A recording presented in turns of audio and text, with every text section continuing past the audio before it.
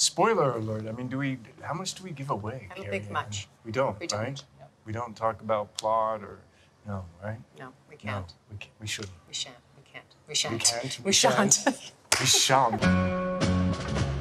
Hi. Have we met? I think I realized it when I went to watch it in a regular theater, not at the premiere, with a regular audience.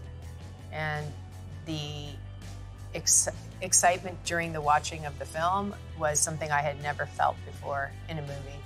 And a lot of the excitement was towards cool things I was doing. And so it was really surreal for me. You know, when Trinity goes down and does that, you know, people are cheering for her. And I just was like, it was very moving for me. I did not expect that.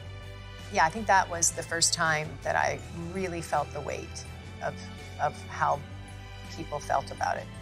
Yeah, I mean, I guess friends. I mean, I think the first time that I felt like, I'll say one version was being at a friend's house, and her and Lily had cut a sizzle reel, and I played it, because, you know, we were gone for, what, 8 months? 7 months? 8 months? And so when I came back, they're like, what are you doing? And I was like, this is what I've been doing. You know, and so I put in this sizzle reel, which is this highlights of moments. And my friends were like, what is that? That is cool. And I was like, yeah. So that was the first time that I think from the outside world that I kind of had that experience. And once the film opened, I mean, I know like when Bullet Time started being commercials, that's cinematically something.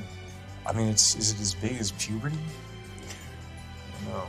It's pretty life-changing. Yeah. Yeah. Yeah. Life-changing experience. Puberty and the Matrix. Thomas? You seem particularly triggered right now. Can you tell me what happened? I've had dreams that weren't just dreams.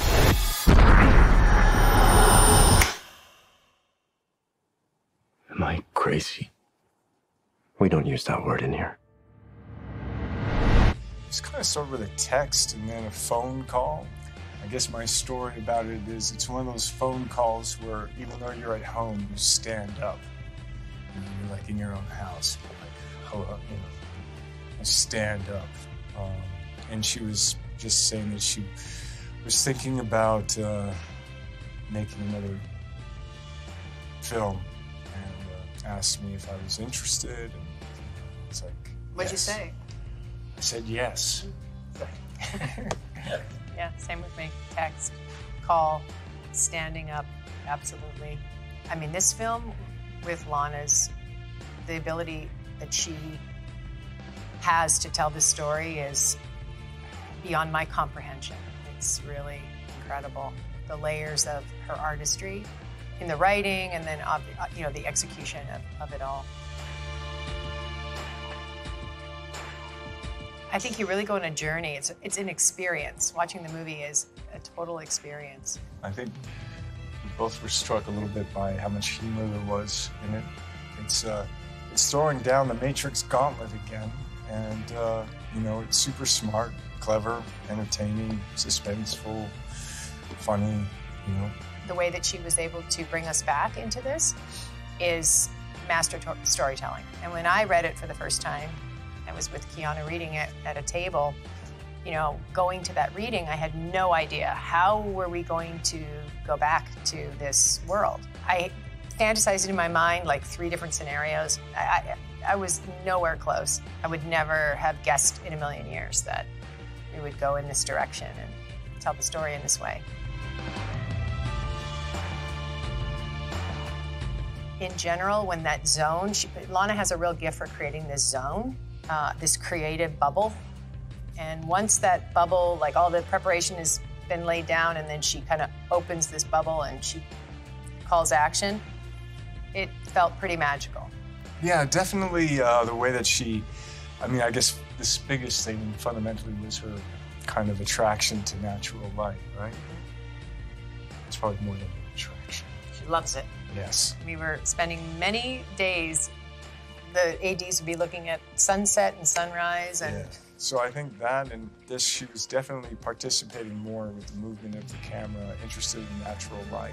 Whereas before she would direct and be looking at things through the monitor, now she's standing next to the camera operator and she's moving the camera operator. You know, so that distance from here to there and that to be that kind of filmmaker is extraordinary. It's vast. I think she really loves that. And that's what I could really see too. She loves to be right in there. She wants to enjoy every moment of it. And you really feel that. And more interested in doing than rehearsing. So more, we didn't rehearse as much and then just kind of do takes. It. Yeah, long takes. Camera running and going back and she's throwing things to us in the middle of the world. And it was as if she was completely another part of the dance. And there was a lot of freedom in that as well. At least I felt quite free with that style of shooting. Mana's a passionate filmmaker and so knowledgeable and inventive and brave. And, that filmmaker developed another kind of style to her, how to realize her vision.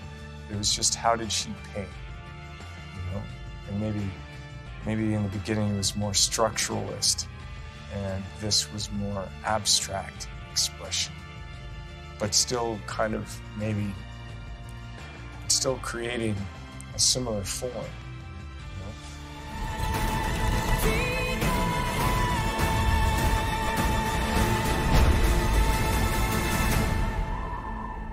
After all these years, to be going back to where it all started. Back to the Matrix. Well, again, it's the training up to it that I think I'm the most fond of because it takes levels of overcoming whatever you need to overcome. And I invested a lot of time in overcoming any fear of jumping off that building. And I remember sitting at the kitchen table with my husband and he's like, "You really gonna do this? Are you gonna do it?" And I was like, "Yep." He was like, "Really?" And I was like, "Absolutely. I don't know how I'm going to get there, but I know I'm going to get there." And it was, again, training. And I wouldn't, doing it with him, holding hands to do it, something I'll never forget. Yeah, it was fun. It was really fun. I don't have the kind of, skill set that Keanu has. Keanu's has a masterful understanding of action. And I've seen him grow, in the last 20 years. His way of doing it is, I'm in awe of it. Yeah, but you got a flavor. I'm kind of like, I might hurt somebody by accident, right? So it's better if I'm not fighting him, thank God. They probably wouldn't get insurance. It's Trinity. It's Carrie-Anne Moss Roy Trinity flavor. All of the fierceness that, and mind focus and commitment. It's there in the gestures and untamed and wild and controlled and, there's a power to Trinity, and you're Trinity, so it's something to behold. It leaps off the screen. After all these years, to be going back to where it all started. Back to the Matrix.